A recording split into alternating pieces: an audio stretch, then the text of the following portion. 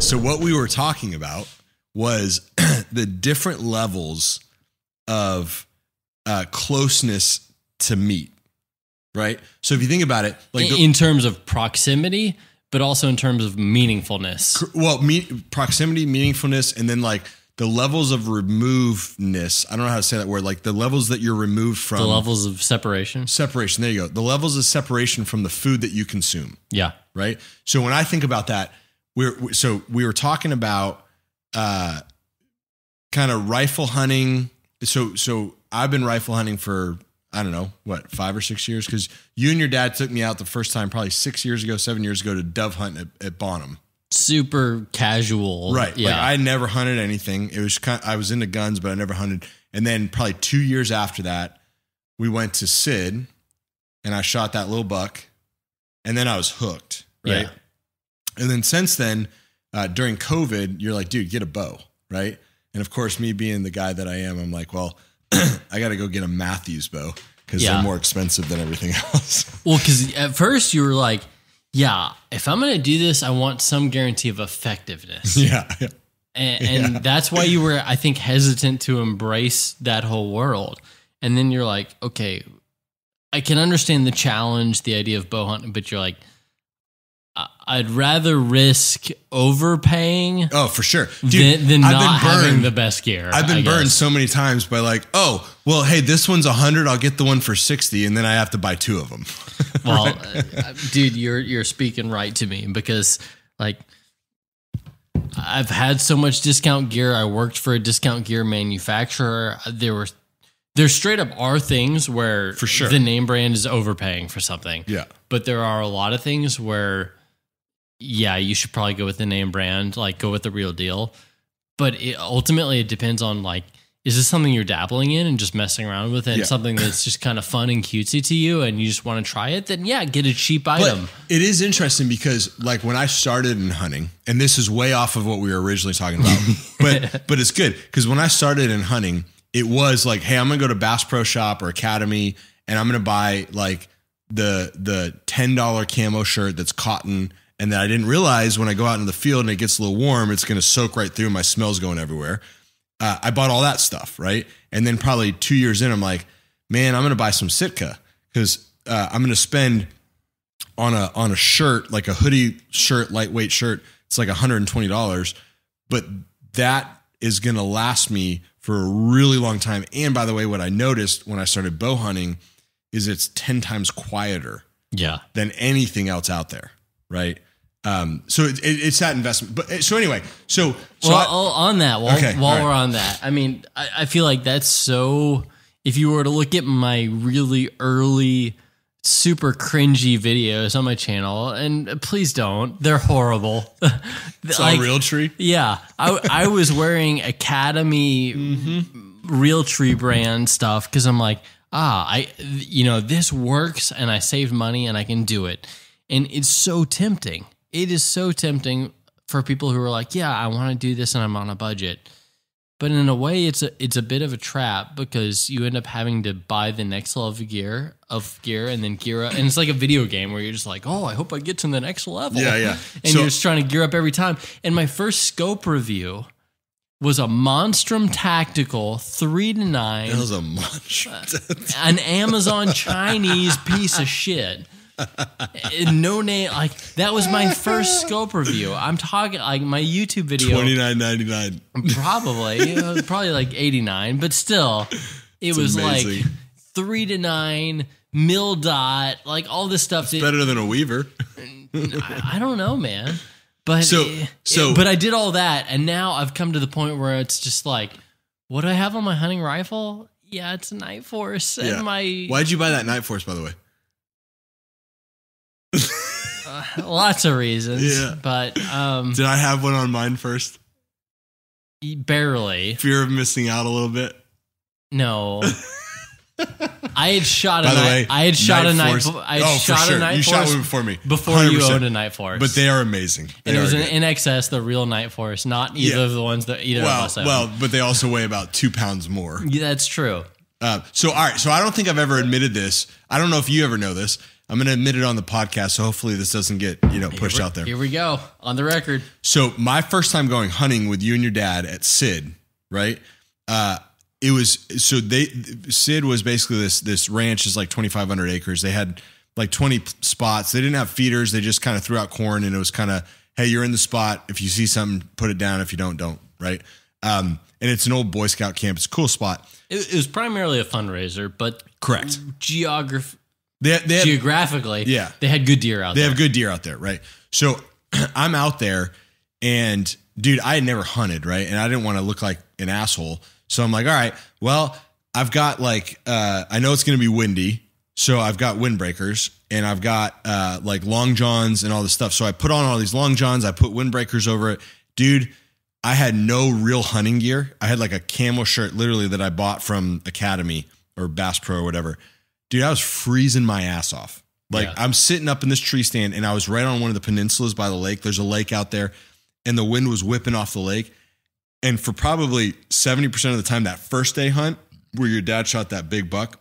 Yeah. When I was sitting by that lake where y'all dropped me off, I'm just sitting there like teeth chattering, like, this sucks. What am I doing? And it was funny. I think I was facing the wrong direction the whole time because I'm like, man, I can't believe nothing's coming here. But I'm sitting there looking in the wind, right? But the real shooting lane was the wind was behind me. So I'm like, well, I didn't really have a shot that way anyway. And at that place, the real shooting lane is where they threw out the corn. Correct. Whereas I probably told you, make sure you're facing into the wind that's at correct. all costs, because that's kind of the level I was on. And I'm like, I'm looking into the wind, but there's about 100 yards before I see water. I'm not sure what to do here. So anyway, coming back to it. So the gear thing is an important thing, right? And I learned that early on. So that's what caused me to buy a Mathews, is I was like, hey, if I'm going to get into bow hunting, I remember you had bought a crossbow to start, and we went out to Bonham, and you let me shoot your crossbow. I'm like, man, this is cool. And then you're like, man, I'm done with crossbow. Like, I'm going bow because it's a different thing. Well, for me, getting into crossbow, I had killed several deer, mostly in Mississippi, a little bit in Texas, with a rifle. And I'm like, man, I really want to get into a bow world, basically. The mentality of bow hunting, just everything about bow hunting. I want to get there. So how can I transition from where I am into that? And I'm like, okay, cool. Crossbow is a cool step where I can learn about archery and shooting an arrow and all this stuff. And then I just dabbled around with it. And in hindsight, I wish I had never gone there. Well, but what's cool is like, so someone that's learning from some of your experiences and quite frankly failures, right? And I wouldn't say that's a failure, but learning from that. Dude, no, that's okay, because that's a huge portion of what my content, my experience, my channel is. Yeah. It's just like, I've done a lot of things. I'm the really stubborn type who has to do it and prove it to myself that it either works or doesn't work. And so I hope people can learn from what I've done right or what I've done wrong. But if you remember, you probably don't, but so COVID happens, right? And it kind of changes the world. And so we're all stuck inside. I'm like, man, I'm bored. And I live in a house that's in the middle of this little town, and my backyard, little town. Yeah. My backyard's the size of my living room, literally. But I'm like, dude, I think I get about 22 yards out of that. And I'm like, Plenty, man, I need to do something. He's like, hey, you should get into bow hunting and just practice. And I'm like, all right, should I get a crossbow? And I remember you're like, absolutely not. And I said, well, you got one first, and then you got into bow hunting. Did it help you? Like, were there any transferable skills? And you're like, there literally were none. Yeah. Because you're pulling a trigger. It's everything about it's different. You could be further away. Everything is different than bow hunting. It's short range rifle hunting with an arrow. Yes. It's like the idea of shooting a slug gun with a red dot sight. Right. You don't have extreme long range capability, but the form, anchoring, the way an arrow flies, you don't think about that kind of stuff. Right. Well, and the interesting thing too is, to your point, it's a short range rifle shot almost. With bow hunting, as anyone that's ever bow hunted knows, there's so many variables in it when an animal actually shows up, right? So you're within usually 20 to 40 yards of an animal when you take a shot, and in that 20 to 40 yard range, you have to pull back your arm. I'm right-handed, so I have to pull the string back with my right hand with my release, And that's a motion that I have had a deer run off on me on.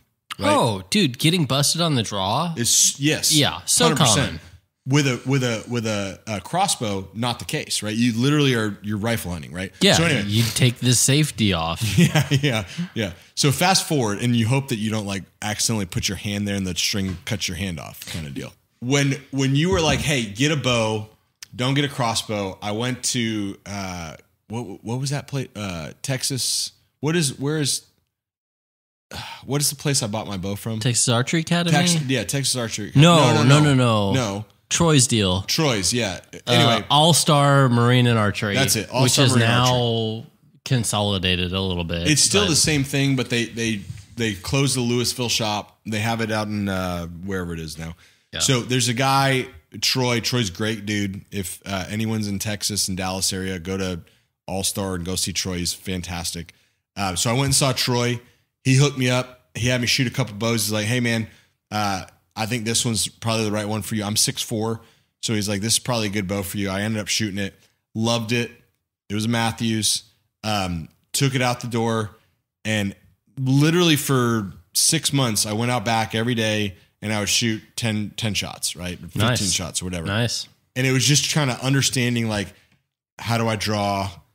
What's the release like? Where am I hitting? And then Plenty helped me a lot with just understanding, like, how do you manipulate your sight? And it was weird because I do a lot of pistol and rifle shooting, right? And it's kind of inverse of pistol and rifle shooting. Like, the bow is going to shoot where the bow is going to shoot, and then you adjust your sight. And I guess you could say the same thing with rifle, but it's just different. Like, the thought process of how you adjust it is different. So we did a lot of that. And then I was always used to, like, rifle shooting. When you think about front sight, rear sight, what is it? 4 is front, opposite, rear, same. That doesn't work with bows. Right, at all. Where bows is follow the arrow. Right, follow the arrow. So this was all in, gosh, probably what was this? It probably wasn't 6 months. I probably lied about two minutes ago. It was probably a month and a half, 2 months that I was practicing. And then we went out to Coleman, I think in October, because we got drawn for this Laguna Atacosa hunt, which there's a YouTube video on. Which you were skeptical about even putting in it. Super skeptical. Because, and I urged you into it, and I realized I feel like I tricked you a little bit. Oh, you dude, feel like? Because but in the long term, I don't regret it at all, because I'm like, well, now after that awesome mount on my wall 2 years later. Daniel just got his note guy back today. It's amazing. But looking at it, I'm like, yeah, we had gone on private land and hunted with rifles over corn and done all this stuff. But I'm like, yeah, here's this hunt that I applied for once, and I got a shot on this weird creature called a nilgai. I'm like, what the hell's a nilgai? It's like, it's an Indian devil deer. It's this weird walk-in hunt where you kind of like got to ride a bicycle, and it's kind of weird, but you should totally do it. And that's like literally all I heard. I'm like, yeah, I'm in. And full of knowing that I'm like, we're signing up for an ass kicking, but we're better for it, man. We're better for it. Yeah. Well, so we before that hunt, I literally bought my bow, 3 or 4 months before that. Yeah. So clearly it wasn't 6 months that I was hunting with it or practicing with it. So I'm like, hey, Plenty, I got to go like try to shoot something with this before I go down and shoot this crazy, 600-pound animal with horns. Yeah. Devil horse. Yeah, devil horse. So we go down to Coleman, or I guess we go out west to Coleman, and I end up shooting this big old fat sow. The greaser. Dude. Holy smokes, man. So I shot the sow. She ran, it was a high lung shot, double lung, high shot though. She ran probably 120 yards, found her on this little hill. We found her, pulled her out. She was dead.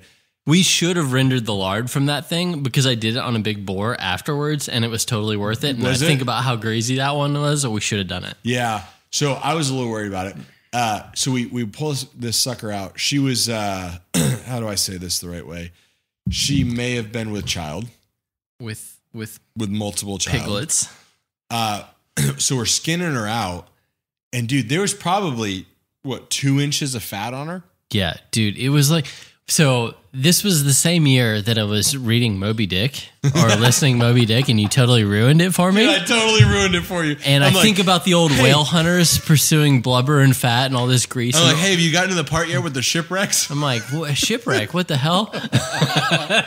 But that thing had that much grease and oil. We should have rendered it, but I remember at one point. So we're skinning it.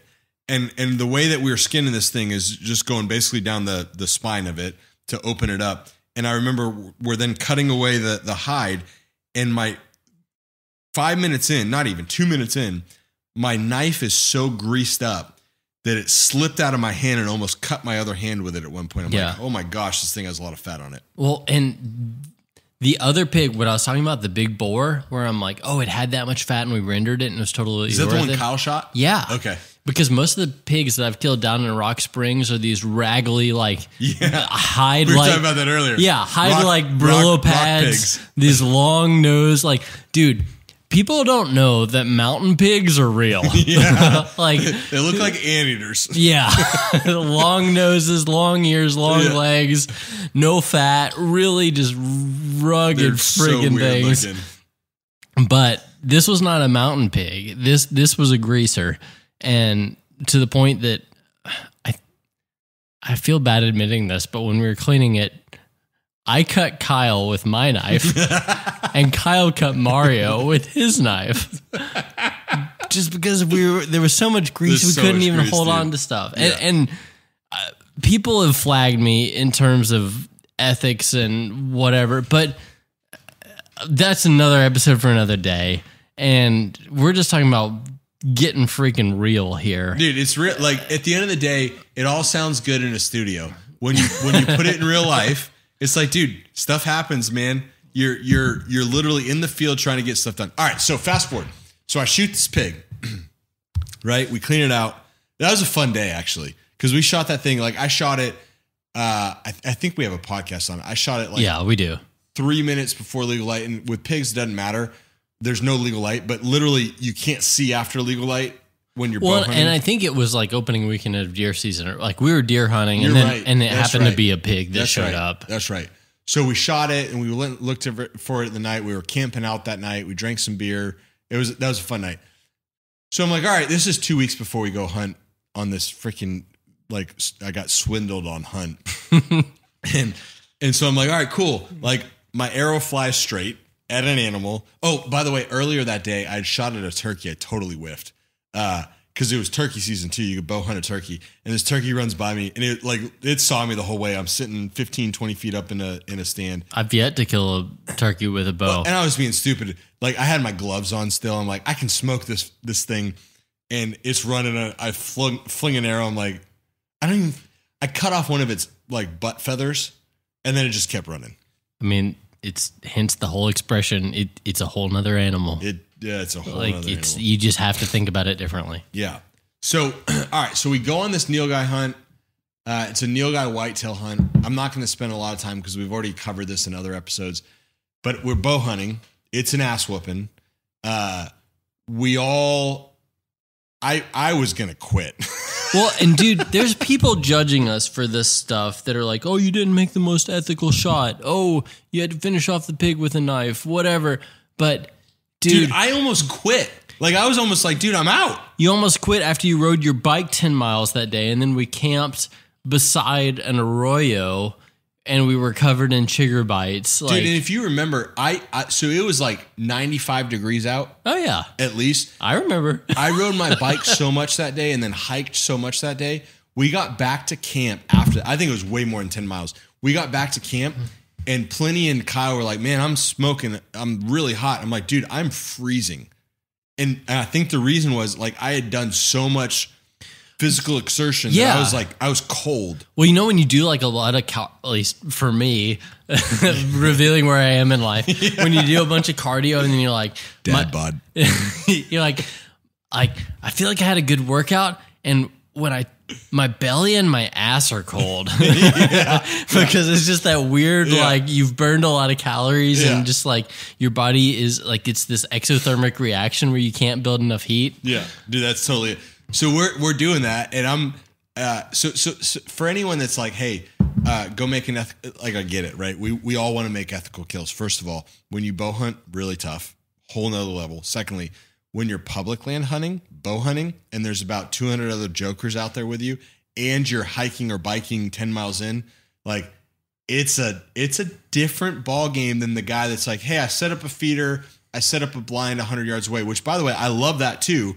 It's just a different ball game. Yeah. You're working a lot harder, and there's you said it perfectly. It's like hunting when you're in a blind, and we've killed a lot of animals in a blind over 100-yard feeder.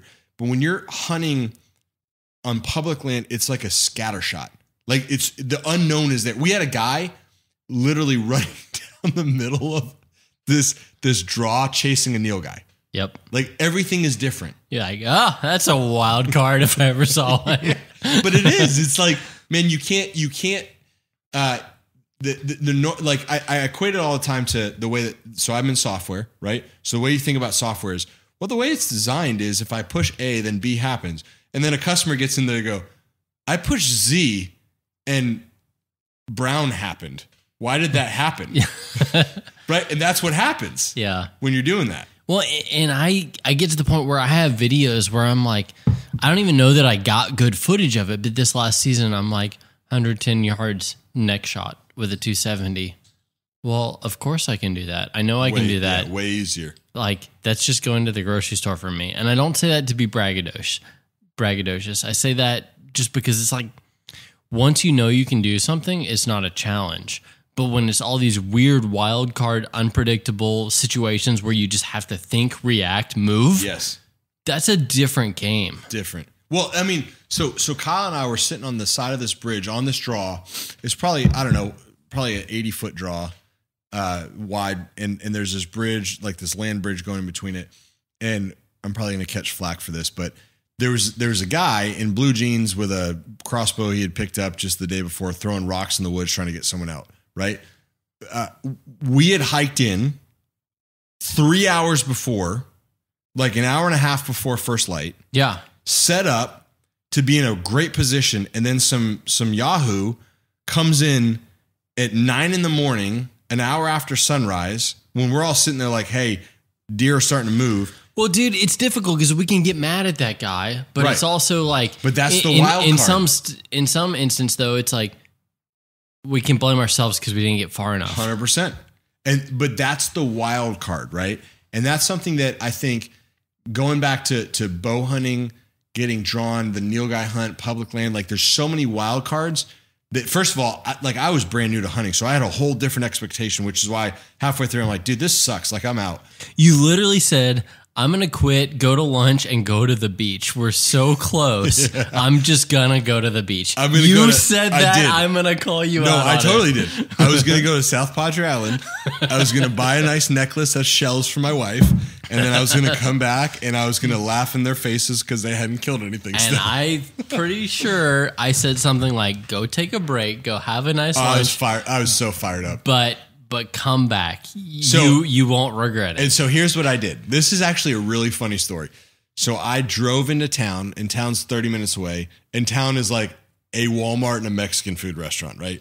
So I went to the Mexican food restaurant. By the way, unbelievable food. I called my wife. I'm like, I am so frustrated right now. Like, do you know what I was doing then?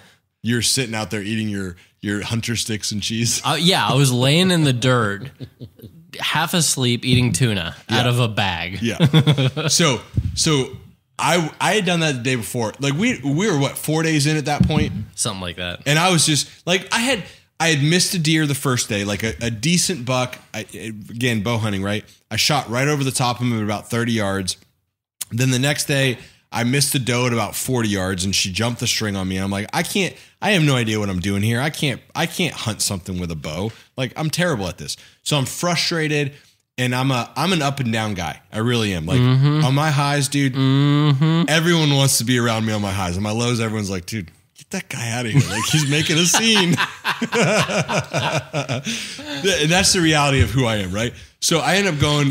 You're the extreme high and the extreme low. For sure. Kyle is my like rock steady right in the middle, and I'm just kind of all over the place. Yeah. Kyle's like, dude, I just killed an amazing elk. Isn't that amazing?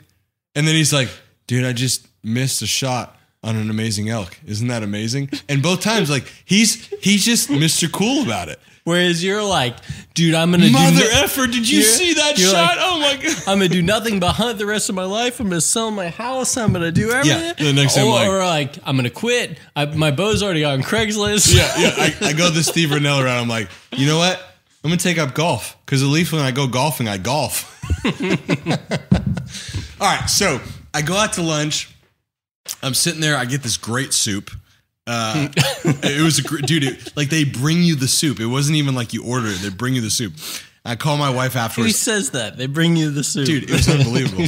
So it needs to be said. If you're ever down in that area, you got to get the soup. So I call my wife and she's like, I'm coming home. I'm like, this is ridiculous. She's like, what are you talking about? You're like, didn't that guy ride with you? Yeah, I'm like, oh, you can ride back with Kyle. He'll be fine. So I start like this is kind of where I go. When I get super frustrated, I start praying, right? And I'm like, Lord, it was funny. This song comes on my Pandora, and it's this song that says, it's a country music song. I like country music. And it's a song by, what's his name? I can't remember his name. But he basically says, the hunt's not always about the kill, right? And he said that, and it's stuck in my mind, and I'm praying. And my prayer wasn't like, Lord, help me kill this massive nilgai, right? It was just more like, Lord, help me have peace help me have fun. Like, I'm down here. I took 5 days off of work. Like, help me have fun with this. Like, I'm not having fun. And again, this is my personality, right? So I get back, and I don't even want to tell this part because everyone already knows it probably because if they've listened to it, but it's ridiculous. Dude, this whole thing's about getting real. Dude, so we end up getting out of the truck. We walk, I meet up with Kyle and Plenty, and we're like, all right, we're going to go back. It's probably 3 o'clock in the afternoon. We walk down this bike trail. So the way this was, there's all these trails. You can't drive them. You ride a bike, and then you split off and you go where you go. So we're walking down this bike trail. They all go before me. They go to where they're going. I'm talking to this guy. There's this other guy on the trail. He's wearing orange. We're all wearing orange, just walking. He's like, hey, did you see that deer up there? I'm like, what are you talking about? And these two other guys come walking the other way, and they're like, hey, there's a doe back there. And they're hauling 2 nilgai. They had just killed 2 bull nilgai. I didn't realize it was 2 different people. I thought that was the same guy. No, it's 2 different people. Like thinking, 2 years back to when this happened? No, so I'm biking, and I come up to this guy. He's a big dude. And he's like, yeah, I haven't seen anything yet. And he's like, yeah, I heard there's a deer up there. And then I saw a deer up there. He said, not heard. I saw a deer up there. And then these 2 guys come the other way, and they've got a game cart with 2 nilgai bull heads on it. And they're like, yeah, we just shot 2 nilgai bulls, and it's taken us, all day. It's 2 o'clock in the afternoon. It's taken them literally all day to get them out. And which now we have a huge appreciation for that. Dude, that took us an hour and a half to butcher it, another hour and a half to get it out. And we packed it out, a third of a mile? Yeah. No, it was probably half a mile. Half a mile? Yeah. But still, yeah. Yeah. So we end up talking, and this guy's like, yeah, I think I saw it up there. And we see this doe all of a sudden. She's probably, 80 yards up. I'm like, hey man, obviously you knew about it first. You gonna hunt it? He's like, no, I'm not there yet. Which also super cool that you had that conversation, because there are too many situations where public land hunters are just dicks to each other, where it's like you're racing each other to the deer and then you just both ruin it for each other. So cool that you actually had, regardless of how it worked out, that you're actually like, I'm not going to go for it. You go for it. Well, it gets cooler because I was like, hey dude, do you want to go for it? He's like, no, dude, I'm going for a nilgai and a buck. And I said, cool. Do you mind if I go for it? He's like, no. He's like, in fact, I'll range it for you. Right? Because again, bow hunting, right? Ranging is super. I don't think I told you this. No, I didn't know that. So he walks up about 15 yards. And I thought he just kind of walked by. No, he hung out with me for a while. He didn't see me shoot it because he walked off because the deer ran away, and then I shot it later.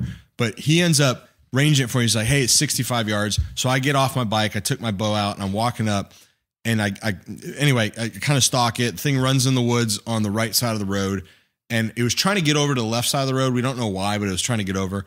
And so he was helping me range it. And then I end up, saying, hey, it ran into the right side of the woods. And he's like, all right, I'm going to keep walking. And I'm like, hey, I'm going to stay here and just try to hunt. He's like, cool, man, good luck, right?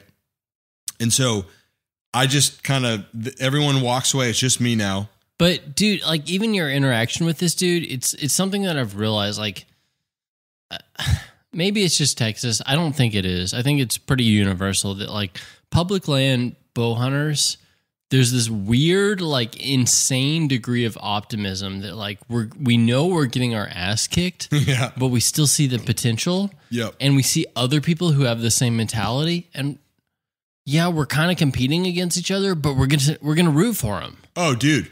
And like the people I've met bow hunting, doing it the hard way, like Laguna is a great example. Literally, you're riding a bicycle with a bow miles into public land, wearing orange. Like, it's so hard. With 200 other hunters out there. And the majority of the people that you meet are just cool as shit. They're cool dudes. Because they're like, we understand that you're doing it the hard way.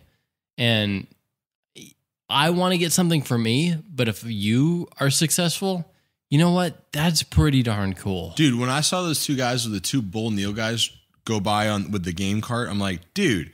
And we stopped. We chatted for 5 minutes. I'm like, dude, tell me. He's like, dude, we smoked one.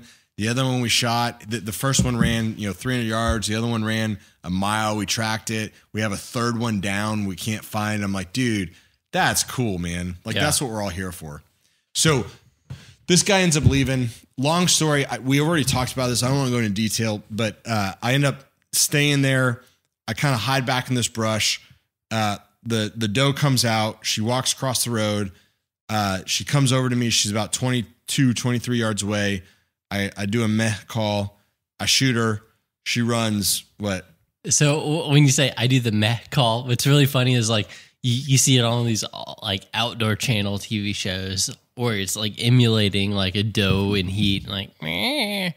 But it was it's literally to make a noise to make it look. It was Tyler and Casey from the Element podcast who really classified this well for me. They're like, yeah, I see a deer, so I make a gadwall call. I go, it sounds like a distant duck quack. That's it. I had never thought about it that way, but then when they said that, I'm like, that's exactly what it is. And that's exactly the sound I made. But it works. It totally works. This thing stops, looks at me. I fling my arrow.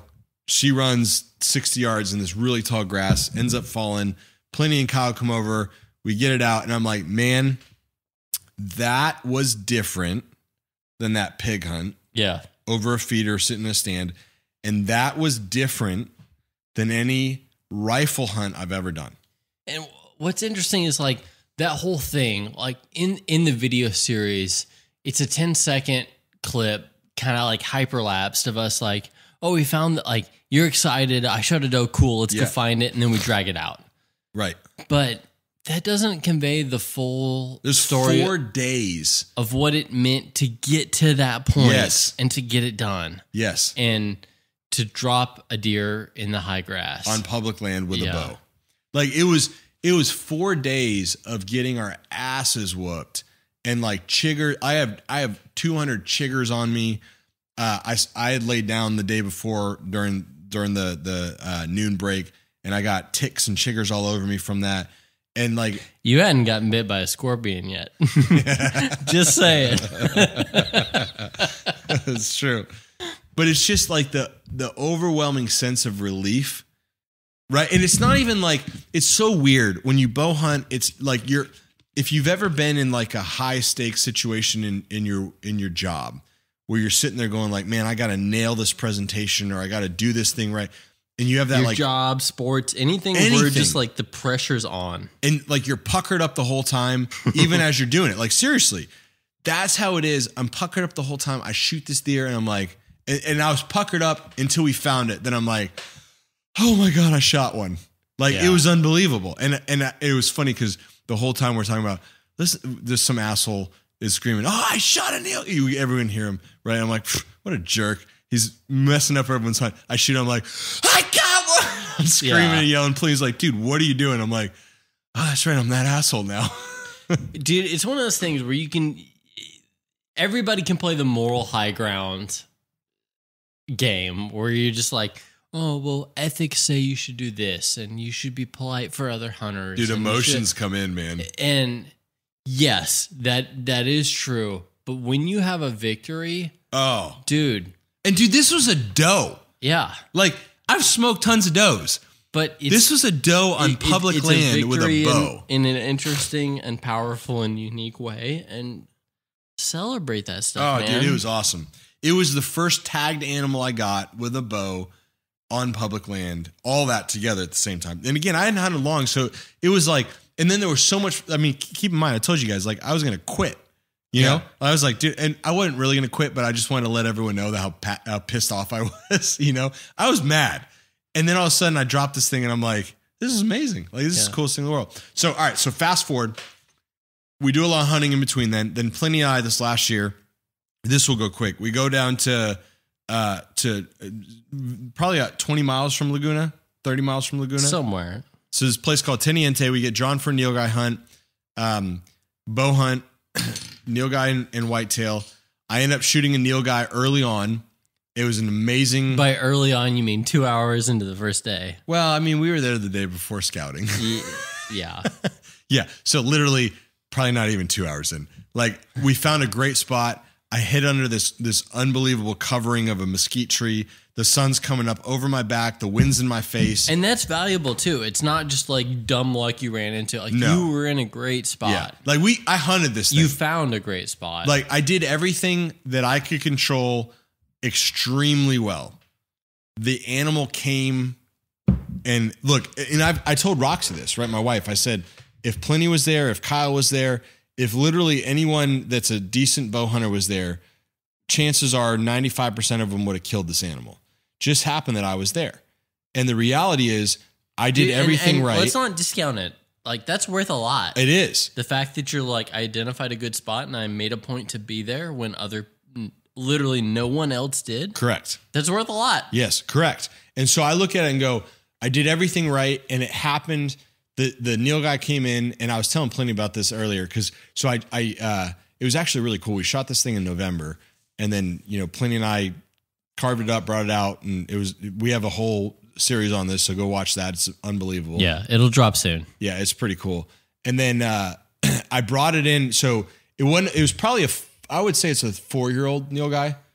Probably somewhere around there. I have no idea how to age him. Yeah, I don't really know how to age. 400 pounds. Yeah. It was not a super mature bull. A mature bull is 700 pounds. Yeah. 650, 700. Yeah.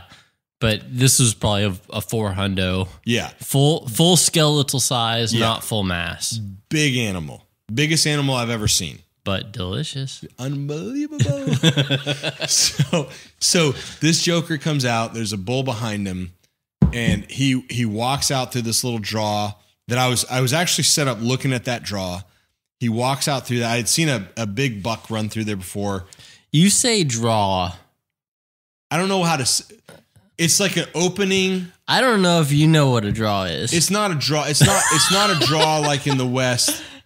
How do I say it? It's when I say draw as a Southerner, I mean a little valley, a little depression. I agree. A little drainage. And that's what Yankees would call a coulee. I have no idea what a coulee is. A place where it gets a little quiet and the cold air goes when things settle down. So it's a This was all flat. No. It was a mini draw. If you look, all right, so help me explain this then. And I just did the Gadwall thing. You totally did the Gadwall thing. So there's mesquite trees on one side and these I don't know if they're yucca or what on the other side. And there's this little pathway, and the pathway goes down into a rain drainage. Yeah. That's what it was. Yeah. So probably not a draw. But we're talking about an elevation difference of I agree. Of 14 feet. I don't even think it was that much. 7 feet. Probably about 1.5 feet. But ultimately, the way that I'm going to articulate it is, it was a draw.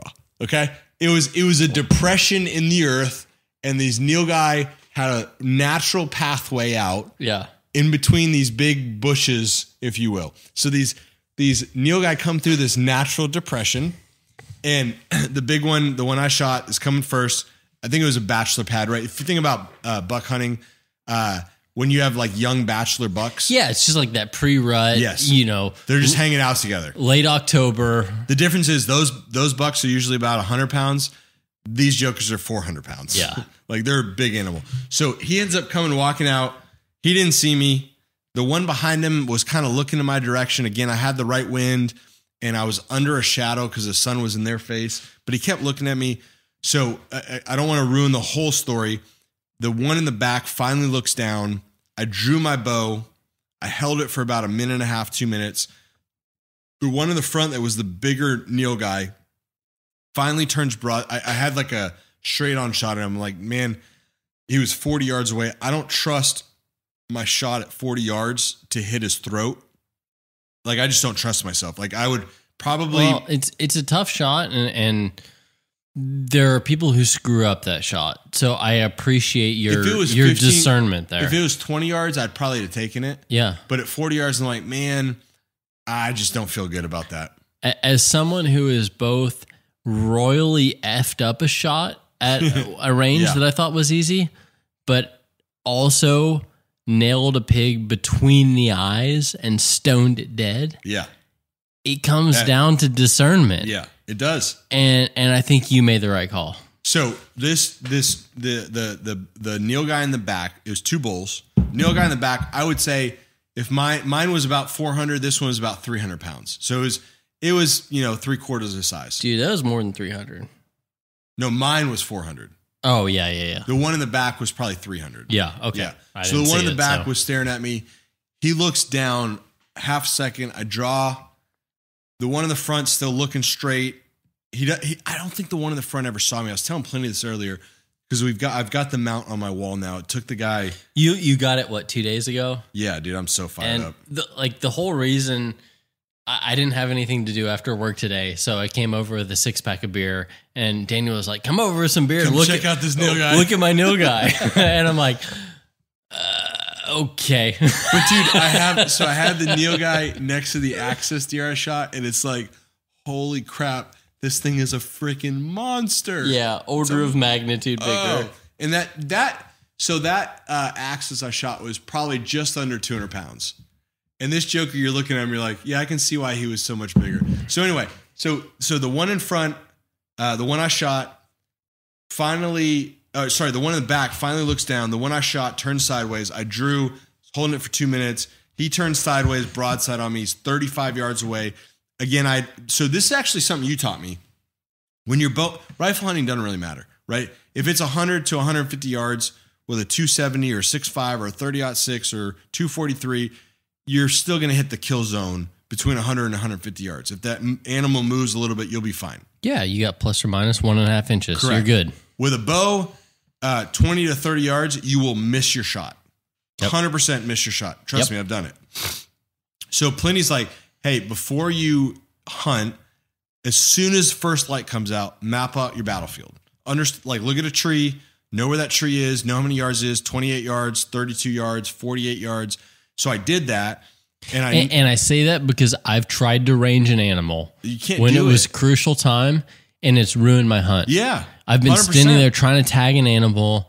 Maybe my rangefinder wasn't good enough. Even when I was using a nice rangefinder, it was just like I was trying to hit the animal and figure it out instead of understanding the situation where I was working in. Yeah, 100%. And if you can understand, okay, that stump's at 23, that rock is at 31, the animal's halfway between, that's way better than in the moment trying to range the animal. So in this draw that they came through, the back trees, I'm like, all right, those are 45. These front trees are 30. This joker is at about 35 to 38 yards. So he turns, they both look away from me for half a second. He's standing broadside. I pull my bow up, and literally and by the way, if this was a video, my right hand is by my cheek right now as if I'm actually drawing my bow. My 20, 30. Oh, your anchor point looks horrible. Yeah. I'm judging you. Look, I've drank a little bit. My 20, 30, and 40 yard pin are on the broadside of this animal. Yeah, so you're I'm literally all pins are on it. I'm like, dude, I got this guy. And I bring it down a little bit and I go, all right, 35 yards is basically where I think he's at. I let it fly. I messed up mashing down on the GoPro, which I still regret, but it would have been an awesome video. Arrow flies. It's like a perfect flight. It's like the little arc flight hits him.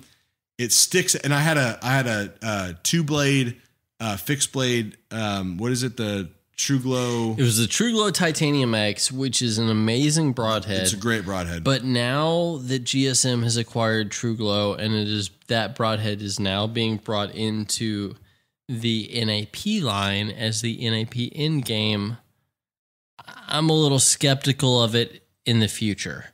So but the early production models are amazing. The present one was great.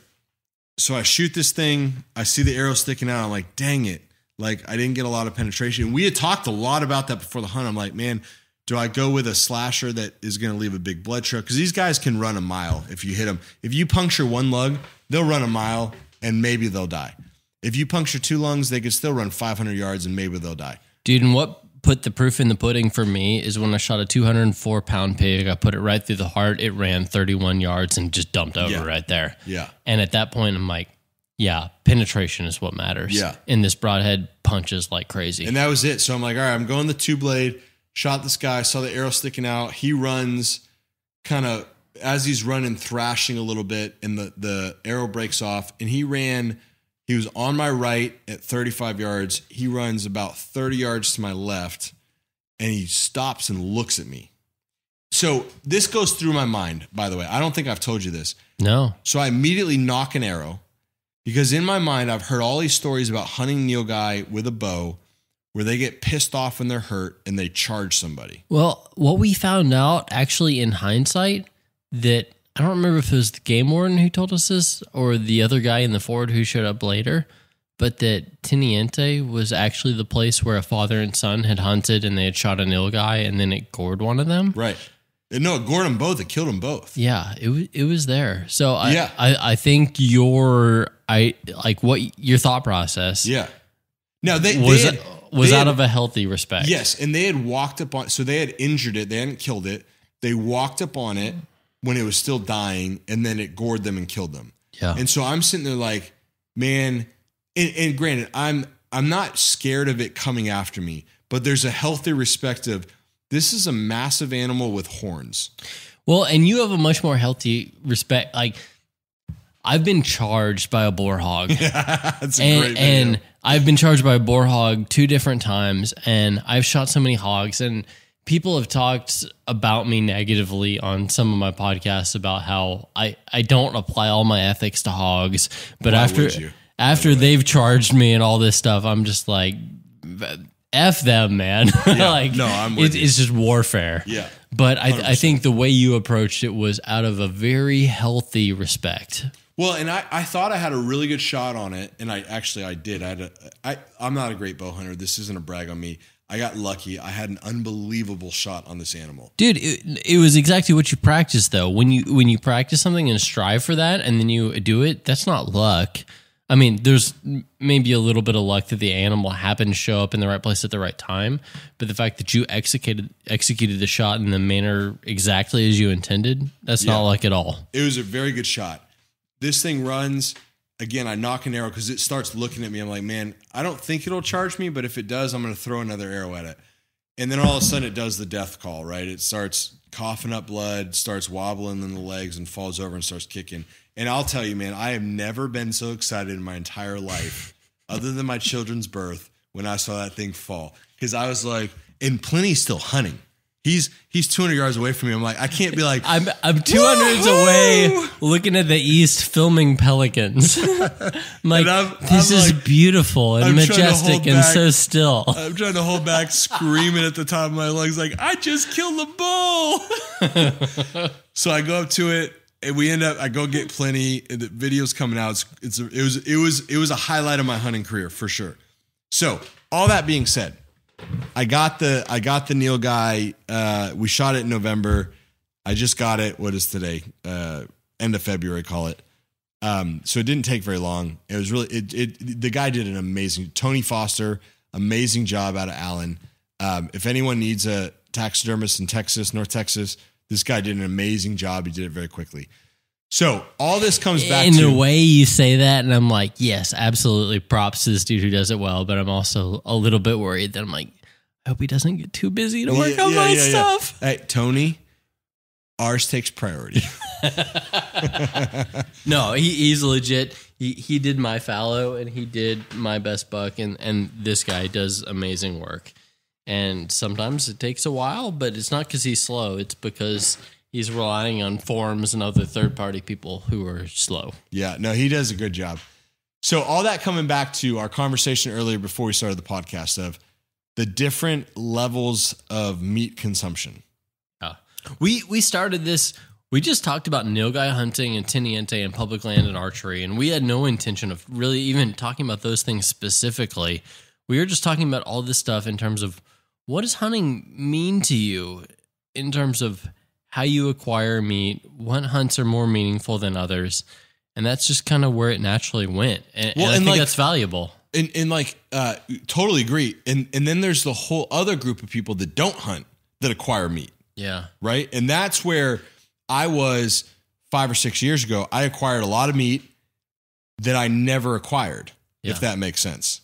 Right. And so that's where the levels come in. So when I think about it, I can go to a grocery store tomorrow and forget about chickens and turkeys and all that. Let's talk about red meat, what you can actually hunt. Right.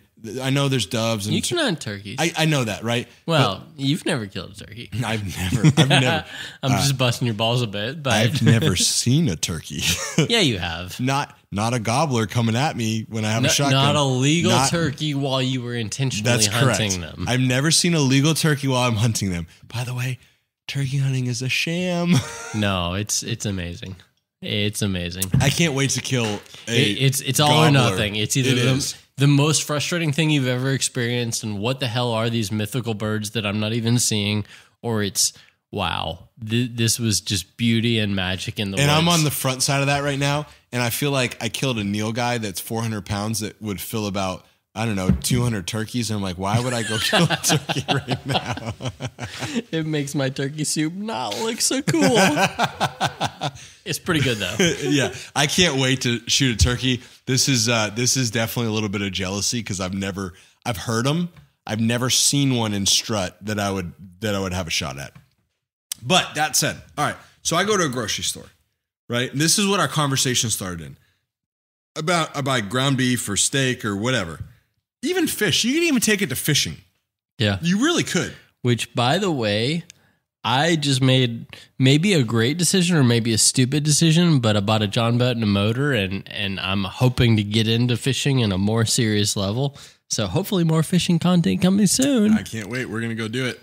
Or it'll be one of those things that we laugh at and regret big time. Well, I mean, look, I didn't put any money into it, so I'm good. Well, based on my experience at the DMV today, ass kicking one, yep, already a little bit down. Yeah, no doubt. All right, so all these foods at the grocery store, meat, right? I'm going to call it level 1. Level 1. Somebody else raises these animals in a farm, salmon included. Yeah. With cows and pigs and all these other, like red meat. What do? They put a spike through its head, through its brainstem, kill it. Then they have a process to butcher it. Then people that hunt or don't hunt, and this isn't, by the way, this is not a knock on people that don't hunt. It really isn't. It's just understanding where your meat comes from. So level 1 is you go to the grocery store with zero emotional attachment to the animal that you're eating. You literally look at it as a commodity. Yeah. Right? It's just like getting gas at the pump. It's like getting gas. It literally is. Right. And that's something that I never thought about before I started hunting. And my wife actually never thought about. And now my wife is very, very high on this, myself obviously included, where I would say that probably 80 to 90% of the red meat that we consume as a family now is stuff that I've hunted. And my wife has gotten on board with that. My kids are like, oh, daddy killed this, right? And in fact, my kids, like, we cook hamburgers. Dude, kids, like, I've been over here and you've been cooking food and I see your son run in and say, Daddy, did you shoot it? Yeah. And in a way, as a single guy who's never experienced that, I'm like, amazing, dude, that's what it's all freaking about. Because Eli's been, so my son Eli, there's a video with him hunting some deer with us. He's been on these trips, right? So he's like, I know what it's like. He's never pulled a trigger, but he's been part of it. So and it's not about eating food. It's about I'm eating food that actually means Yes. something. Yes. So level 1 is you're and this, look, we all do it. It's not a bad thing. You're going to a grocery store, you're going to a restaurant, you're eating meat that you have not seen killed. Are you calling me out on that Chick-fil-A? 100%. Yeah. Chicken man. Yeah, ride through the I thought sky you with were. the chicken and I thought fries. you were. So level 2, and again, this is just arbitrary what we've come up with after a couple of beers, right? Level 2 in my mind is, again, this is where I was for a long time until Pliny's like, hey, dude, during COVID, he's like, hey, go buy a bow. It's 100, 150 yards, take a shot on an animal. It is very personal at that point. You did it yourself. You earned it. Maybe it wasn't the hardest possible. Your goal wasn't to do it in the hardest way possible. Your goal was to get it done. But you did. Yeah.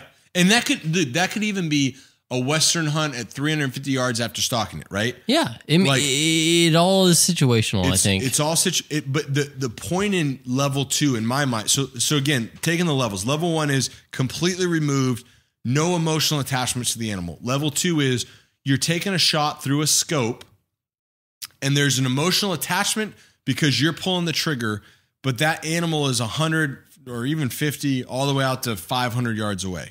And I feel like there's also something where, like, I do that a lot. Yes. I've been further down this road that I think you're about to get into, but my goal is to hunt kind of all seasons, all disciplines.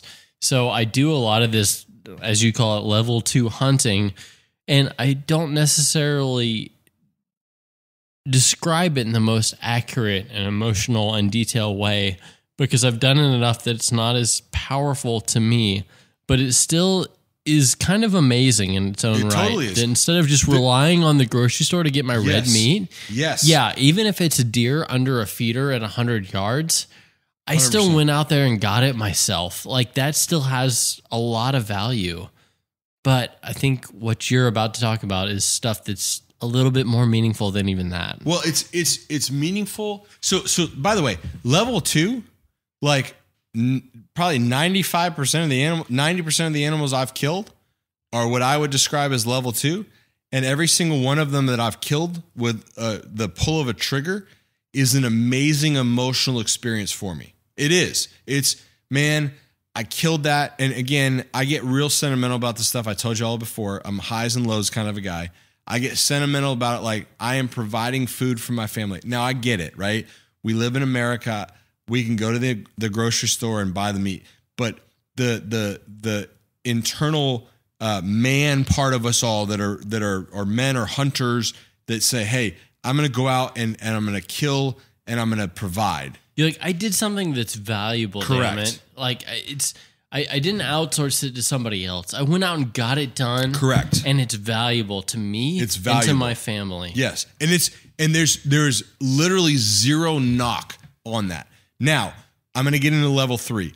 And this is not a knock on level 2. It's a knock on level 1. All of it's a knock on level 1, honestly. But again, I think folks should go and experience hunting. Like, folks that look at level 1 and go, I'm going to go to the grocery store, and then they get mad at hunters.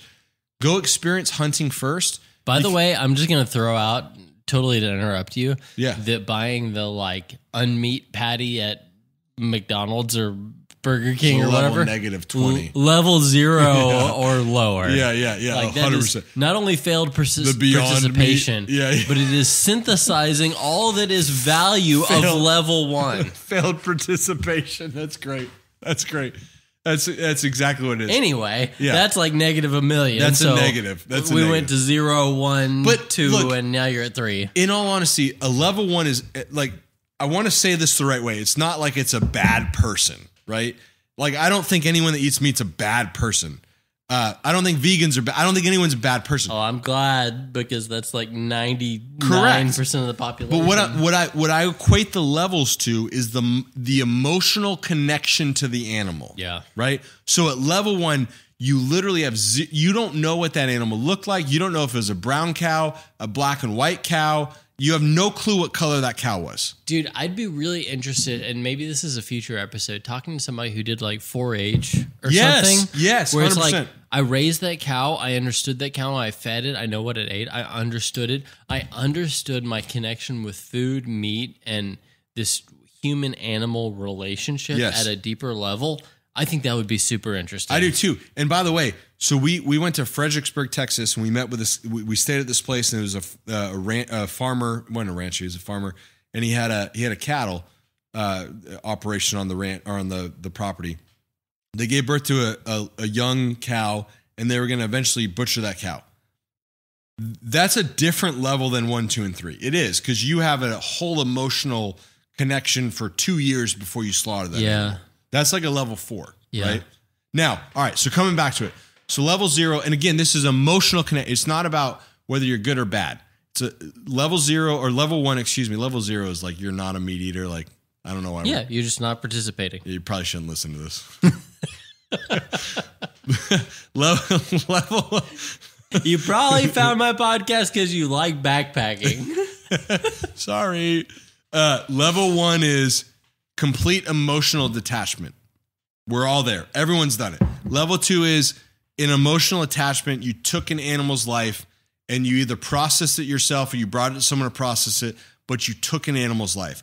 Level 3 is, I'm going to go back to the Nilgai example that I shot, because I've only shot 3 animals with my bow.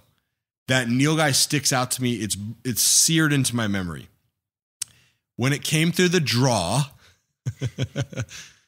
it was eating grass. Meaning your physical act of pulling back your right arm? That is correct. Okay. Yeah. That's an acceptable definition of a draw. When it came through the creek bed, it was chewing grass.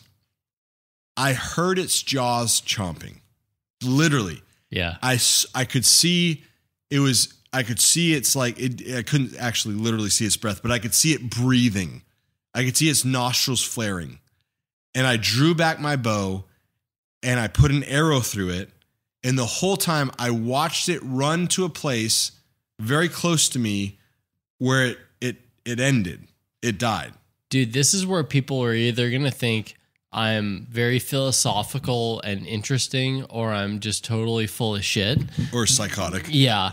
But at a point, you got to the point where you're like, I see it eat, therefore I can do something where I can eat. Correct. I see it breathe, therefore I can act to where years in the future I can continue to breathe. 100%. And you get to a point where you realize it's the life of me or this animal, not because it's totally forced in a survival situation, but you understand the value of life and that it's an exchange. It is that's a great, and it's an exchange. And maybe, again, maybe I'm trying to be like wax poetic and be very philosophical and just absolutely full of shit here.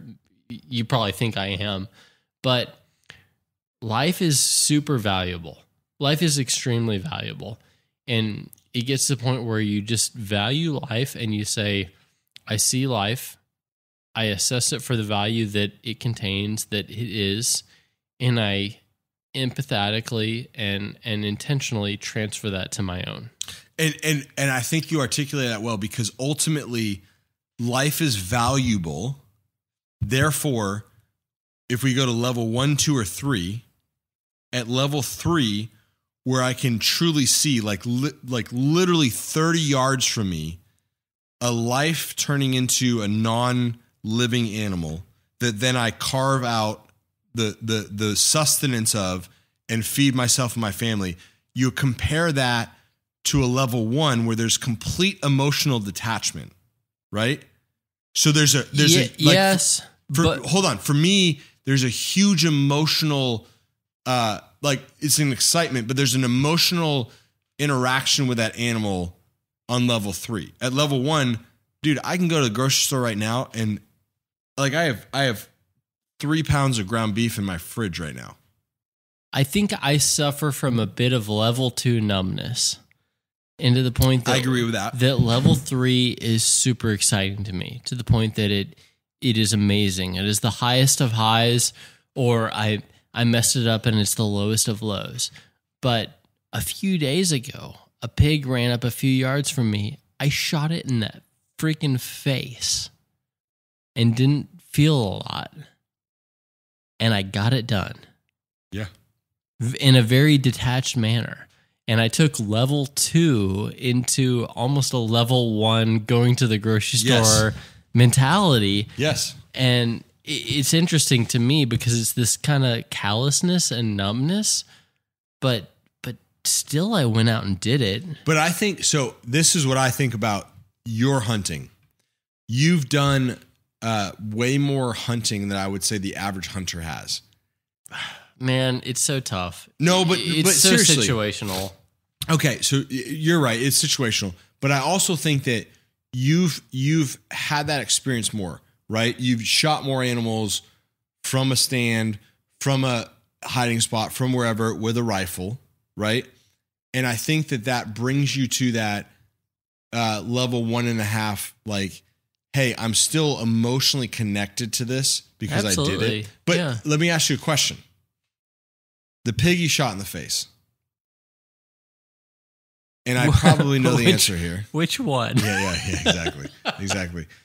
If you shot a deer versus a pig, and by the way, I'm sorry, on this podcast, we view pigs as Jesus does. We send demons into them and they run into the ocean. I'm sorry. It's the truth. Jesus must have been from Texas. That's the quote of the night. So if it was a deer versus a pig, would the emotional connection have been different? Absolutely. I did a full podcast episode basically talking about head and neck shots on game, and it kind of boils down to I probably would never take a headshot on a deer. Right. But on a pig, I wouldn't think twice about it. I'm going to try it every time. So my point in that is the emotional disconnection of pigs is one thing because they're pigs. Like they're different.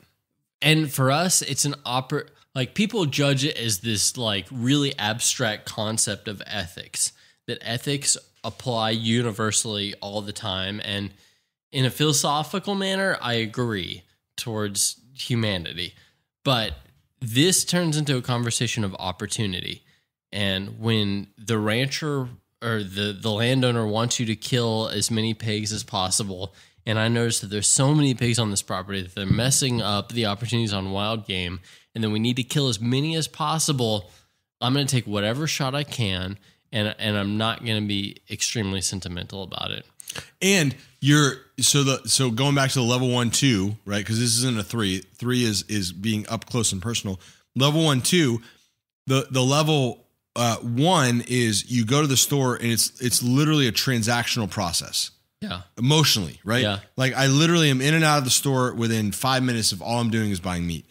Even if you have a zero emotional attachment to a pig and call it 50% emotional attachment to a deer on a rifle, there's still the process of I killed it, I tracked it, I skinned it, I gutted it, I quartered it, I did all this stuff. Then I brought it home. After I brought it home, we process our own meat for the most part. I butchered it, right? That emotional attachment throughout a week-long process is different than just saying, I'm going to go to the store and pick up a pound of ground beef. Yeah, and what's interesting that's almost, I guess it's tangent to this conversation, is the way I view a lot of hog hunting is similar to the way I view a lot of like long-range target shooting. It's not a conversation of empathy and ethics and meaningfulness, but it's tactical operation. It's here's opportunity. Here's a way to get it done. Here's how I need to move. Here's how I need to act. I did it. Yeah. I accomplished the mission. That's kind of how I view hog hunting.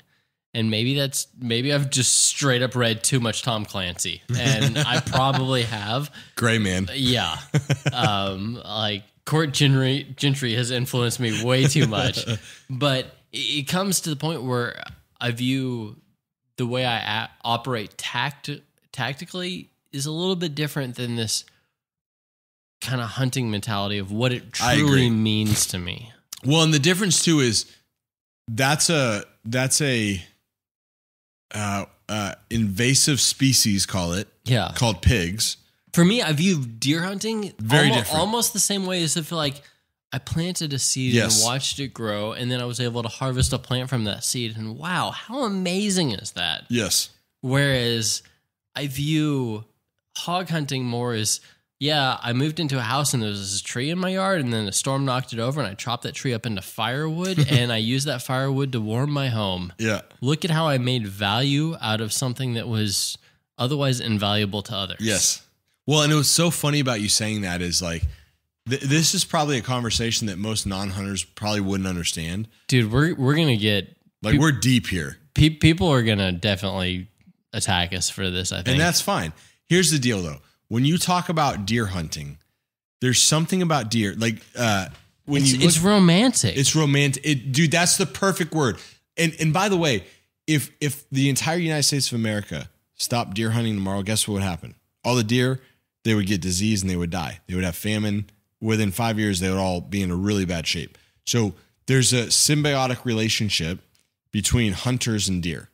And what we recognize as hunters is, not all of us, but I think you and I do. If we go into a property like down in Iran, and there's 5 deer there, and we kill 3 of them, and we've only seen 5 the whole year, we kill 3 of them, probably not a good thing to do. Yeah. But this year we saw 12 to 15 of them, and we shot 2 of them. Guess what we did? We helped thin out the herd, which is a good thing. The food supply is going to be beneficial to a 12-person herd or 12 deer herd versus a 15. Well, it's extremely sustainable. It's sustainable. We're probably going to see the exact same number of deer this next year. Maybe 1 or 2 more. Maybe like a slight increase if our feeding, planning, management strategies work. Then we'll see a slight increase. But otherwise, we have not harmed the environment nor the ecosystem. We have merely participated in it. And the difference now between that and wild hogs in Texas, wild hogs can reproduce 2 to 3 times a year. Each litter they drop is, call it 8 to 15 pigs. Do the math on that. You got 2 to 3 litters that are dropping a year. Dude, and I'm totally interrupting you, but one thing that's really interesting is people hear about the hog problem in Texas. There's so many pigs in Texas, and they hear about that as if it's like the easy opportunity that needs to just like any Joe can pick up an AR-15 and go wipe them out. And I think that's very, very untrue. Agreed. I think pigs are smarter than white-tailed deer. 100%. From my experience. And because the hog problem has just absolutely overrun Texas, specifically in the Southwest, hogs have been in Texas and Florida for a long time. But it's gotten to a point where anybody who thinks they can buy a XXL ACU pant and buy a Smith & Wesson M&P Sport with a $40 BSA red dot optic that they can think that they can go all commando and solve the hog problem. We're not going to have it. No, we're not there. You have to be more strategic than that. And people view it as this problem of supply and demand, that, there's this huge oversupply of hogs. Now we can all just get in there and get it done. When they're smart animals, dude. Dude, they're still smart animals, and hunting is still difficult. From finding places where you can hunt to, once you find those places, how do you hunt them? To what weapons, what timing, what bait, what seasons, what calls, there's so much to it that it still is very intentional. Whether it is the level 3, as you call it, super meaningful spot and stalk with a bow, public land, intentional, go out and get it done the hard way hunt, or whether it is what me and Kyle just did. I'm like, dude, this sow has hit the feeder at 5 o'clock every day. I will meet you there. I will hike in. You just bring your AR and I'll be there. Literally, smoke it. He got in the stand with his kid, and I snuck up and snuck in the blind with him, set up my camera. 5 minutes later, that sow showed up. Boom, it was done. That's amazing, dude. It worked out well, but either way, it's not just this like commando mentality of just like, I have the proper gear and I guess I'm gonna be part of the solution. Well, I think it still is a very intentional. Yeah. And I think people lack the intentionality to get it done. I think the reality is like when you're pig hunting, even if you classify it as level 2, right? You're still hunting. Like that's the difference is I think there's a lot of folks that look at it as like, hey, I can go to the grocery store and get meat. Whereas regardless of if it's level 2, level 3, or level 4, where you're farming and it's real emotional, or again, emotional scale, you're still pulling a trigger, releasing a bowstring, or whatever you're going to do to kill it. You're still killing something. Yeah. And dude, I haven't even told you this, but I'm probably going to get a lot of shit for it. After, you know what I've been up to the last couple of days and the last couple of weeks with whether it's archery or with a 223 or 6.5 or it doesn't matter what weapon it is. Kind of find a way to get it done. But I discovered that there's a hashtag called Pigs of Instagram. And it's mostly people cuddling with their little pink piggly wiggly. And I've been posting to that hashtag. And mine are more little hairy, long-nosed critters laying in the bed of a Dodge Ram with a little bit of red stuff coming out of their face. Dude, so I got to tell you a story. So I got a really good buddy of mine. He's in California, San Diego County. My buddy Matt Westrick, he's the man. He's my You just called a dude out by name. Oh, I totally did. Normally we talk a little bit more abstract on this podcast, but we're getting real, man. No, I want this guy. I want him to hear this. By the way, I appreciate the goldfish. Yeah. I don't know why some of them are green and purple. Dude, I can't figure that out either. It's like I don't understand it. It's like the Noah's Ark of goldfish over here. I don't get it. So anyway, my buddy Matt, great dude, one of my best buddies in the entire world. So he got a little potbelly pig for his daughter. He's got kids my kid's age. My kids are 7, 5, and 3. He's got kids, 2 older kids, 6 and 4-ish, call it, right? So he got a potbelly pig for him. And he dressed the pig up. When you say dressed a pig, I think you mean it very differently than when I say dressed a pig. So you're right. So it was a New Year's Day kind of deal, and he put on the pig this little like what do you call those things that girls wear to hold their hair back? Tiara, headband, like a headband tiara thing. It said like hairnet. Yeah, it was like a hair holder tiara, call it, and it said on it 2022 or 2021. This is last year, 2021, and he sent it to me and a couple of buddies that we all used to work together. And he's like, look at my pig. He said this picture, right? This was literally right after I'd had my first bow kill on a pig where we shot that sow that was pregnant. The greaser? The greaser. And we pulled her out of the ditch. And you did a great job with, Pliny's got photo magic. So it was like pitch dark out.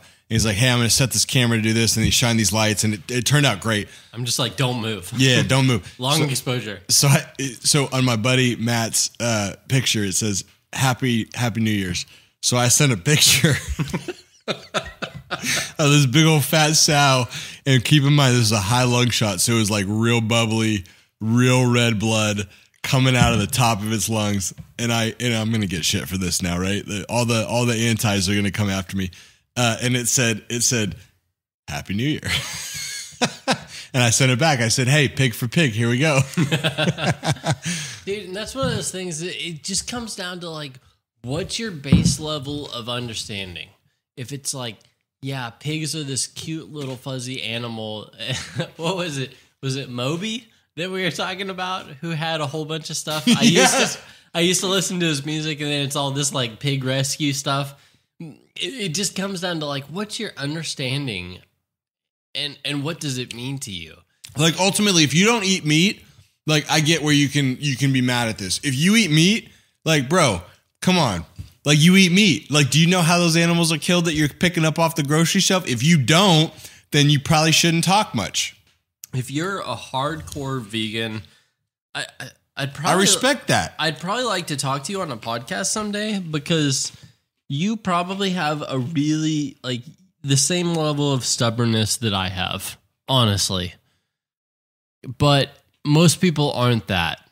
Most people are kind of like wobbling in the mediocrity of I don't understand the extremes of either end, but it sure is nice to have meat to put in my mouth. And it's great that I'm going to go to, a restaurant tonight to eat a burger level 1 style. And that I don't have to really worry about what happened to that animal, but I still get to enjoy it. Or think about the fact that like that animal was raised in captivity. There was a spike put through its face. That animal died. It was butchered and turned into ground beef, mixed with a bunch of fat, and sent out to Kroger. Like, that's the reality of it, right?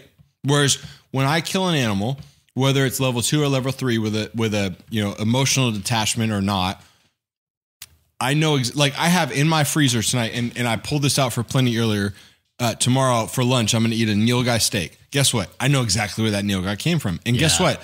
I know beyond a shadow of a doubt that Nilgai grew up in that place. I shot him, killed him, I butchered him, or I quartered him with plenty in the field. Then I brought him back, butchered him, and the meat sitting in my cooler right now, or my fridge right now, is an actual cut from that animal that I took. I know beyond a shadow of a doubt, from field to table, where that meat came from. And even a post that I just put on Instagram, it was a bloody arrow, and it said, "My preferred way to shop for breakfast sausage." And to me, that's very real. And a lot of people think that's crude, that's crass. They look at all the details of the ethics there. But ultimately, there is huge opportunity for shooting pigs in Texas. And I went out and got it done. And I am more connected to the food that I eat through it. And maybe I'm just bolstering myself in saying that, but I think there's a lot of value in truly having a connection and an understanding to the food that I eat. And what I would say for everyone out there, whether you're anti or pro or in the middle, dude, come join us. Like seriously, hit us up in the comments. Say, hey, I don't necessarily agree with you, or maybe I do agree with you, or maybe I don't know, but I want to figure it out. Come join us and like I never knew this until I got into hunting. There's a different emotional mentality that starts to happen to you as you start hunting. And until you do it, like trust me, I understand the mentality before that of like, man, you're killing things and I don't understand that because I don't deal with it every day. I'm going to I get it, right? Come do it. Come with us, join us and see what it's about. And then suddenly I think your mindset's going to be like, you know what?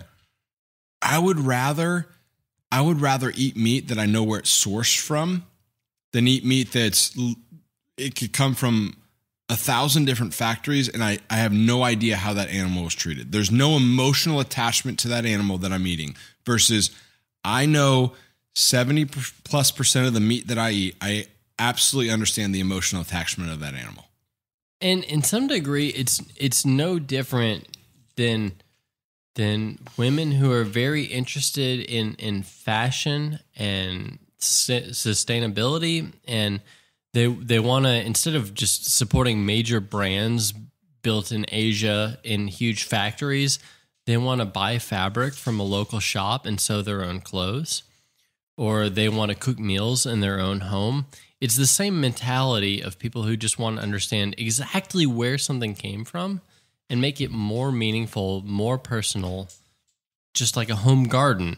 You see it grow, you understand the whole process, and it feeds your family directly instead of being disconnected from something. It's just like any DIY anything. It really is. It becomes more meaningful when you do it yourself. And I will say, like, it's so cool as a father with young children to get them involved in this and to get them, they don't think about meat the same way growing up that I thought about meat. They really don't. Every time we eat meat, they ask me, Daddy, did you kill this? And in a way that probably strokes your ego a little bit. And sure. And it's kind of cool sure. that you're like, my children see me as this provider and sure. this alpha, but also on a more 100% just open level, you're like, I'm getting them to think about meat consumption differently. Yeah, in terms of just like truly, like, where does it even come from? Right. Like they're asking the question. 100%. And that's, so you're right. It totally, there's the aspect of it that strokes the ego, But more than that, it's my kids, especially Elijah, my oldest now, who's been hunting with me and seen me shoot a deer and then help me skin it and butcher it, goes, "Hey, Dad, are we eating the deer that I killed?" He obviously, right? He didn't, but he's part of it. I was with you when it was killed. He's with it. Yeah. But he's with it, right? He helped me do it. And so his thought process is, "Dad, is this the deer we killed together?" As a dad with a boy, honestly, there is nothing in life I would want more than that. Like, seriously, you could give me $100 million and it wouldn't replace that interaction with my son. Dude, that's cool. And as somebody who doesn't have kids, I admit that I'm a little bit jealous of that. But I still understand like how impactful that can be and how meaningful that can be. The idea that you went out, it comes back to intentionality, that you sourced it yourself. Dude, I was on a river trip with a bunch of buddies, and I killed a snake with a paddle. And it is probably one of the most redneck moments of my entire life. But I cooked and ate that snake, and therefore it had meaning. Because, no, I didn't rely on some... That's level 5 stuff. It's like kind of a weird little separate track. It's like a level 3.5. Yeah, it's like 3A. It's like a level, I don't know, G. Like it's not even on the same language. But just the idea that instead of owing somebody else for what you use to sustain yourself and feed yourself, you went and got it done and you just made it work. And you know what? It comes down to appreciating creation. Yes. And we know that as Christians in this world, we are going to toil, that it's going to be hard, that it's going to be tough, but we can kind of embrace that toughness and struggle and still, I guess, see the value of nature and beauty and still find a way to succeed and enjoy it. That's pretty cool. It is really cool. Because to me, one of the things, so I went to art school. Daniel's kind of this finance business guy, and so he looks at me like, art, whatever. Artsy fartsy. But on the door of the art school that I went to, it just said, "In the beginning, God created." And there was no point other than that. It was just that creation itself is powerful. And the fact that we as created beings can interact with other creative beings in a way that's really meaningful, that's super cool. Cool. Instead of outsourcing that to others, to have that responsibility and that respect, I really enjoy and appreciate that. And yeah, sometimes it comes down to making kills and talking about ethics, and where I'm trying really, really hard to obey the ethics that I've established, and sometimes I'm compromising them. Only on pigs, though. Mostly on pigs. But still, we're in the situation where we get to enjoy creation. And that's what's so cool about it to me. Well, so not to go too theological on you, right? But no, please do. In the beginning of time, if you're a Christian, you'll understand this. When God created the heavens and the earth, he said he created man to have dominion over, right? And that doesn't mean to abuse, to rape and pillage, to harm. That's not what it means. But he said you have dominion over the animals that walk on the land, that creep on the earth, and the fish in the sea and the birds in the sky, right? And again, where I come back to with that is it's not to harm and pillage. It's not the idea of a conqueror, but, correct, but the idea of somebody who can enjoy something, but also has some responsibility. Correct. We have responsibility over it, right? And the way that I look at it is, again, it goes back to management, right? We talked about this a little earlier. So a deer population in the United States of America, if you let it run rampant in the United States that it is today, that herd would be overpopulated, lack of food, disease, all these kinds of things, right? There's a reason that the wildlife associations exist today. It's to protect the herd and to allow humans to enjoy game, right?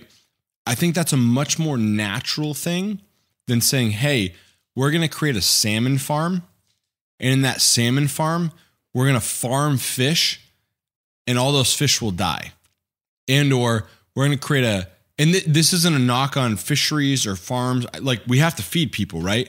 But for me personally, I mean, even to that point, like, if fertilizer didn't exist, if synthetic fertilizer didn't exist, most of the world would not eat. Correct. Like, that's just straight up a fact. Correct. And so we kind of have to accept that as a base level. But then from that base level, how can we look for methods that are maybe a little bit more sustainable, but also more meaningful? Right. Like, we have to acknowledge that some of it is for us. That it's not this like exterior conversation of sustainability or ethics. That some of it is for just like internal meaningfulness. Right. We were given dominion over, again, the animals on land. And that's not to like murder, destroy, and kill. It's at the end of the day, it's if everyone in the world was a vegan, and this isn't a knock on vegans, but if everyone was a vegan, none of us would survive. Have you seen the movie Soylent Green? Uh-uh. It's this like future post-apocalyptic world where there was no more food sources, and so everybody had to sustain on this synthetic plankton-based food. It sounds awful. That they called Soylent Red. And then they realized the world was running out of Soylent Red. So there was this new solution called Soylent Green. And the whole conclusion at the end is Soylent Green. One of the guy's friends dies and they follow his corpse to where it's taken to this factory. Oh, this is the one you keep telling. Soylent Green is people. That's the whole conclusion. But I know that's drama. That's fiction.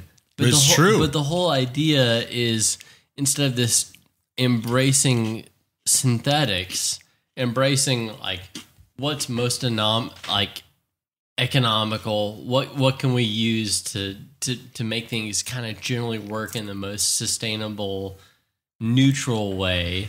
Let's look at a way that's sustainable, but also empowering and more related to how we are created and how we can interact with the natural world as it was created. And I would say that out of the 330 million Americans in the United States of America, there's the likelihood that 90% of them will go hunt is very low, right? The likelihood that 10% will go hunt, 20% will go hunt, it's very low. But here, I would say the likelihood that 10% is going to hunt. You're probably right. Pretty high. You're probably right. But the likelihood that half of America will hunt is low. Agreed. So here is my final word on just the emotional status of level 1, 2, and 3. You don't have to hunt to appreciate the fact that hunters exist. And what I mean by that is, as the 330 million Americans walking this country recognizes, the vast majority of us eat meat. And the vast majority of us eat meat without an emotional attachment, myself included, right? For a long time. And even when I go to restaurants, when I eat a hamburger, there's zero emotional attachment. Yeah. Zero, right? But the reality is, having an appreciation for the whole concept of an emotional attachment to an animal. I would love for 330 million Americans, and this is, again, it's not a knock on vegans, but take vegans out because they don't eat meat. Just call it 310 million. I don't know how many there are. 300 million Americans that eat meat.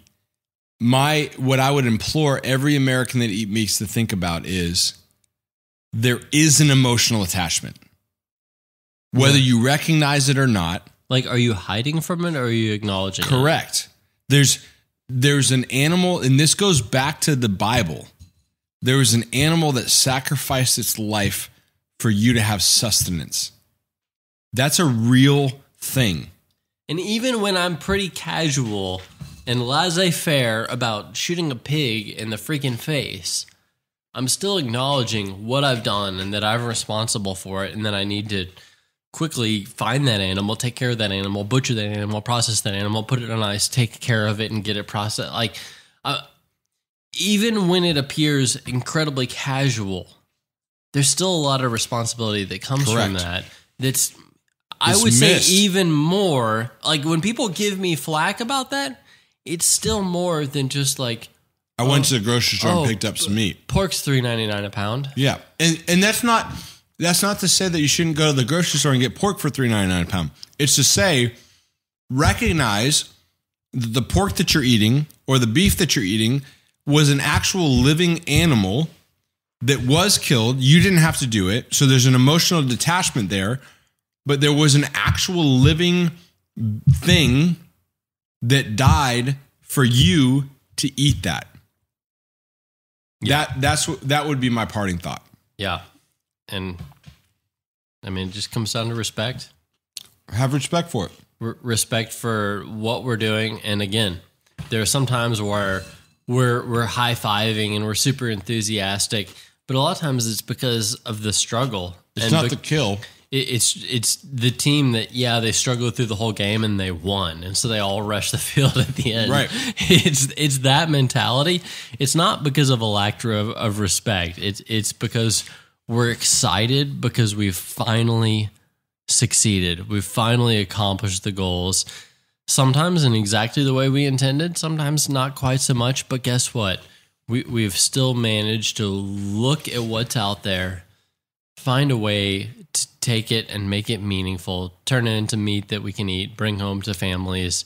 And I think that's super cool. And I would say, last thought is that that process of being engaged in it the whole time, struggling, and finally, whether you finally get it or not, right? Just the whole process of being out there and engaged in natural life of trying to find and hunt something is much more meaningful. And the excitements, the highs of it, of high-fiving and being like, man, this is amazing, is much more meaningful than we finished a soccer game. We all went to the burger joint and we all high-fived because of the soccer game. Yeah, and guess what? Soccer's still there tomorrow. Soccer's still there tomorrow. The burger joint's still there tomorrow. Yeah, nothing really changed. Yeah, all the meat that was eaten in both of those situations, emotionally, totally different. Yeah, we paid no respect to. None. Yeah. Whereas even if we high five and we get flack for this because they're like, oh, you guys are assholes for high fiving or shooting a pig in the face. Well, guess what? We understand where that pig came from. We hunted that pig. We were there with that pig. We invested emotionally. We invested time wise. We invested in that pig. You go to a grocery store, you go to a restaurant, you eat a burger, and you high five your friends about soccer. Just remember, that animal died as well. Yeah. And you didn't even acknowledge it. Didn't even acknowledge it. So I guess that all comes down to, man, we've been all over the place. And I think Daniel and I would both acknowledge that neither one of us are extreme long range shooters. We generally, I think, know what we're doing, but we're not experts at it. We're not extreme bow hunters. We generally know what we're doing, but we're not experts at it. We're not extreme hunters, shooters, tacticians, whatever. But we're not experts at it. It all comes down to balance for us. And the reason we're involved in all this stuff is because the general theme is progress in a direction that's meaningful and that's important. Whether it's pistol shooting, rifle shooting, archery shooting. When Daniel talked about levels 1, 2, and 3, that's not to say level 3 is absolutely pure and good and the best and that you should never engage in level 1. It's just to acknowledge that all this stuff is valuable and that the more we can fall into this and appreciate what we're doing and participate in what we're doing, man, that is super cool and super valuable. 100%.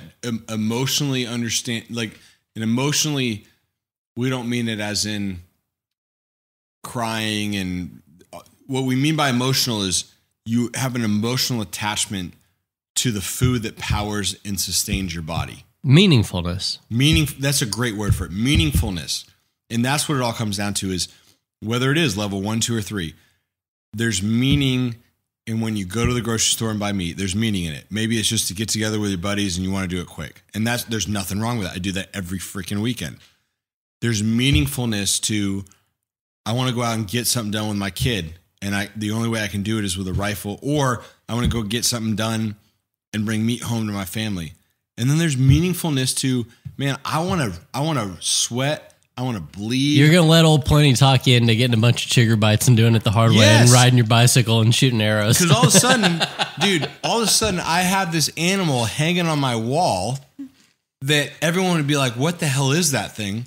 I'm like, dude, not only is that thing amazing, I bow hunted that on public land with no guide, and it's more emotionally meaningful to me every time I take a bite of that animal than any other animal I've ever killed in my life. Yeah. Or eaten in my life. Yeah.